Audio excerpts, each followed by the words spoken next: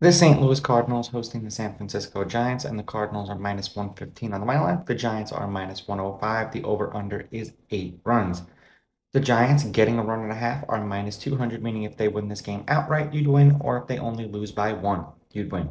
St. Louis laying a run and a half is plus 170, meaning if you bet them that way, they must win this game by 2 runs.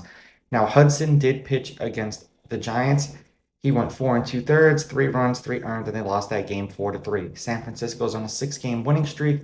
St. Louis is on a 2 game losing streak. Head to head, San Francisco's on a 3 game winning streak against the Cardinals. The team getting a run and a half is 6-4, and the under 8 runs is 6-3-1 in their past 10 games. So if you go back and look, they've scored less than 8 runs in 6 of their past 10, and they scored exactly 8 in one of those games.